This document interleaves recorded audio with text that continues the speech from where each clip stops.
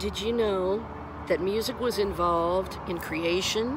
When God spoke, He spoke the Hebrew letters, and each Hebrew letter has an equivalent musical note associated with it. So God literally created the universe with frequency waves and musical sound. Many times, King David, God's anointed king, wrote the Psalms that are songs. Song in Hebrew is Shira. I found that out because that was my neighbor's last name, Shira. And a friend of mine from Israel sent me a songbook, and it said Shira on the front. And I thought that was so interesting that my neighbor's name happened to be song in Hebrew. In many of the Psalms, the songs of King David and Asaph, it'll say to the chief musician, and it'll tell what kind of instrument that he was supposed to use, and also it gives an indication of the timbre, the sound that is required for the song. So it's interesting that the whole earth is based on frequencies that can be heard with the ears, and even the tectonic plates, you know, they make a sound and they produce a frequency. And the Bible says that the trees clap their hands. So let me just show you the quaking aspen of Colorado. Quaking aspen.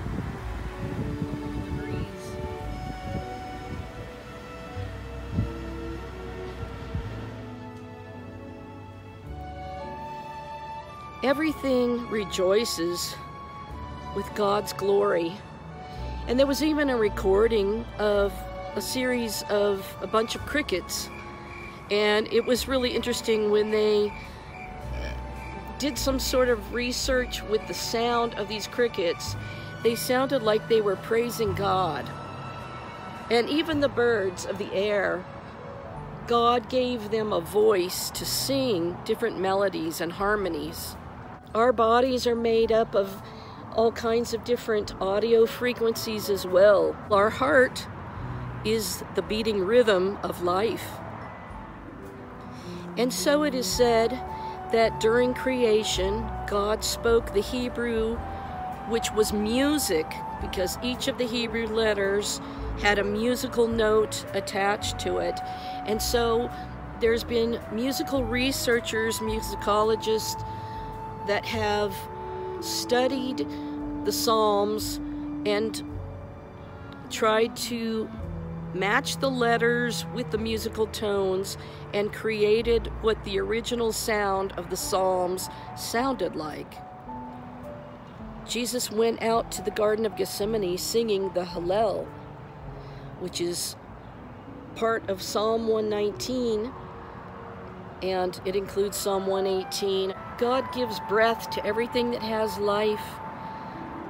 And so everything that has life has a frequency of sound, a musical tone, a note.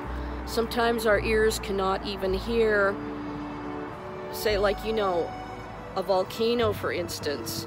All of the magma and lava flow down below has a deep guttural sound that you will hear when you see a volcano erupting.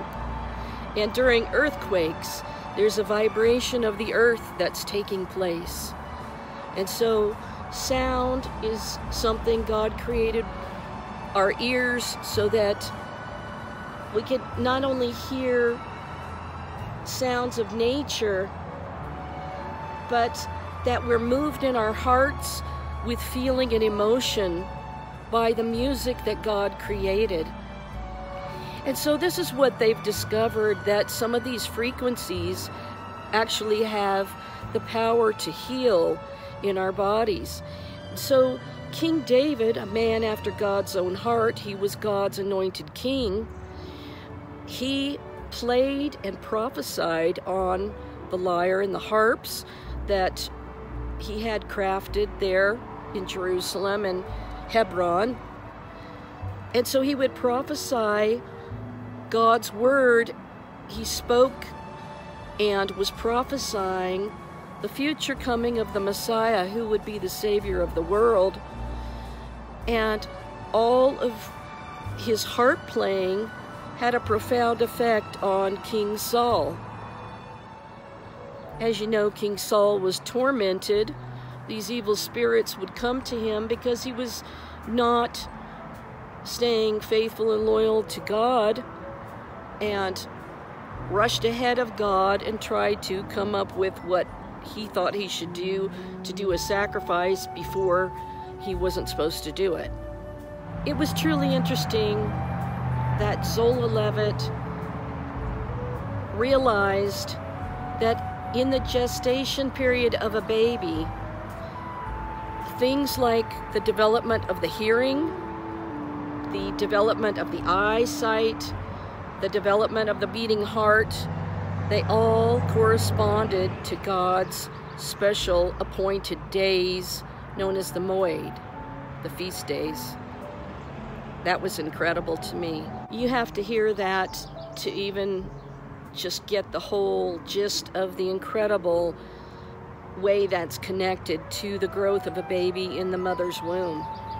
Not by chance, but God created the baby in the womb and created the eyes, the nose, the ears, the hearing, everything in a way that acknowledged his glory, that they're created in the image of God. And one of the most exciting things that Zola Levitt discovered, and I'll try to put a link to this, but the 7 feasts and the gestation of a baby was the name of it. And you're not going to believe this, but he basically discovered that it has to do with when things develop in the womb. And he discovered that the baby develops its hearing, the capability to hear outside the womb. For the first time, a baby can hear on the first day of the 7th month of the gestation period, the Feast of Trumpets. Isn't that incredible? The hearing's developed. So even though King David was called the chief musician, it's really God that is the chiefest of chief musicians. And he created music, and everything that lives and breathes and has their being in the Lord, in all of creation, is alive and thriving and praising God in its own capability of vibrations. And if you recall, I did a video about the resonating trees where Stradivari would go get the wood that resonated in a special forest for creating the violins, the Stradivarius violins and cellos, and they would make basses.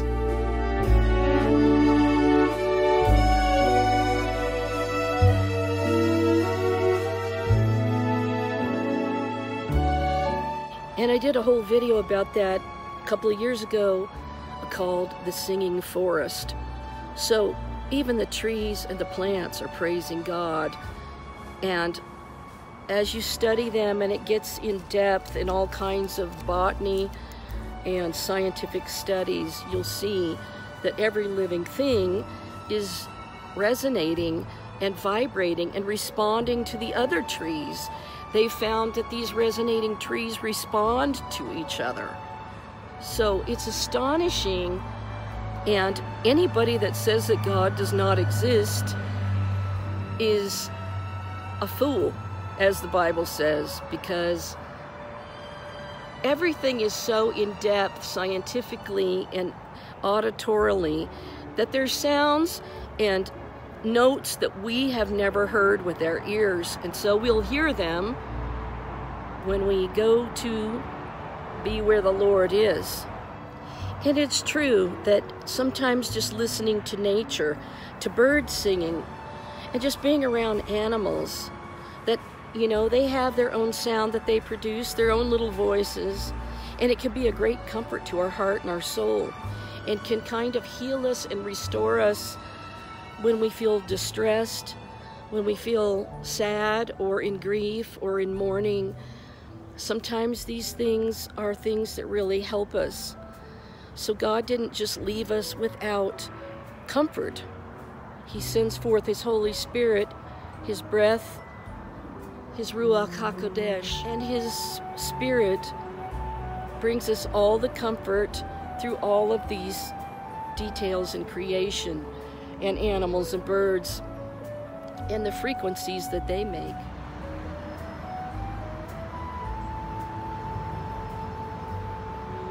So let me just show you some of the Hebrew musical markings in Psalm 119. Aleph.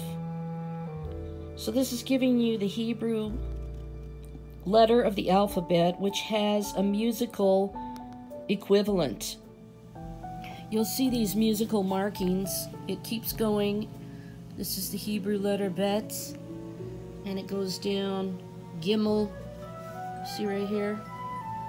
These are musical notations in Psalm 119.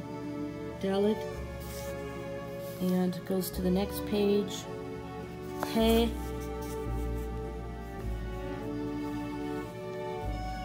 Vav. It's really not supposed to be a W, it's a V. There's no letter W in Hebrew. Zayin. It just keeps going, and it gives you all of these Hebrew letters that are musical markings. And you can see Yod. On the next page, Mem, Nun. Here's the next one, Samek. And it keeps going, giving you musical notations.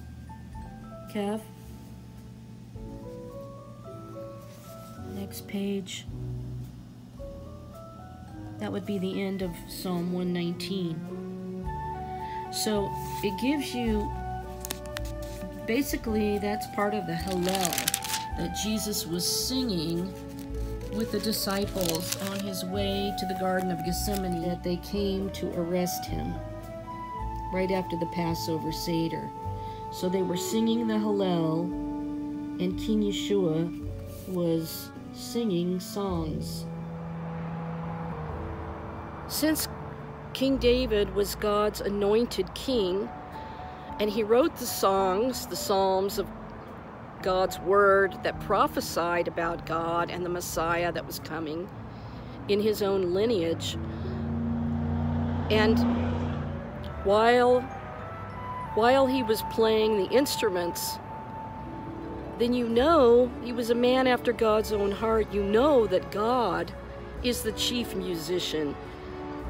The Lord, Yeshua, HaMashiach of Nazareth, Jesus Christ, the Messiah, the other major forever anointed king of the Davidic dynasty. He is a singer and a musician. So the next time that you read the Psalms, the songs of King David, you'll know that the Holy Spirit was flowing through King David so that he was prophesying the word of God that foretold these things that were coming in the future. And the words that you're reading reverberate in your spirit whether you know it or not. And now they can recreate these songs from the Hebrew letters that each have a musical note attached to it. It's truly stunning to realize that God used music when he spoke creation into being, and the whole earth vibrates with his frequency. And you know what? I named my album, my music album in 2006 that I put out,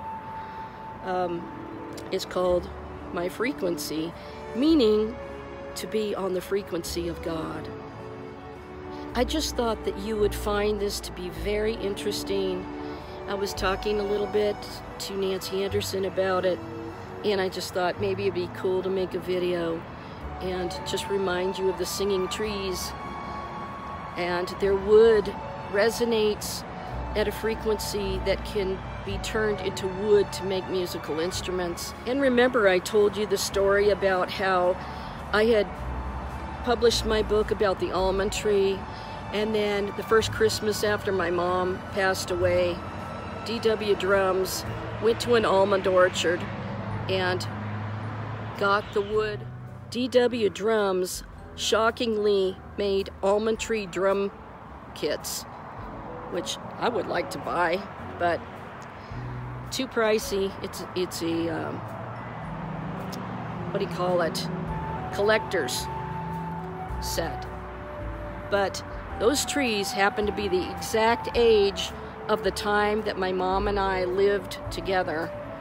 28 years, and those trees were approximately 28 years old, and I thought that was stunning. And never before has the almond tree been used to create musical instruments, but they were in the drums. And of course, I'm a percussionist, a drummer, and timpanist and all of that. That's what I studied in school, and you know, was a singer and in a lot of choirs and on some recordings and things like that in high school. And so we went to Disneyland to perform and things like that. Anyway, I did a whole music album, and the very day that I went in to master it, it was the birthday of Moses. So it was pretty interesting, the timing of that. I don't think anything's coincidence, and I think God is in every bit of his creation, revealing himself through every bit of it. And remember that the leaves of the tree of life are for the healing of the nations. He is the tree of life, and his word are the leaves. That's what pages of the Bible are called, are leaves. So we are healed by the word of God through the Holy Spirit's breath into us. Don't forget to listen to God's word. It reverberates with frequencies that fill your soul. Until next time, shalom for now.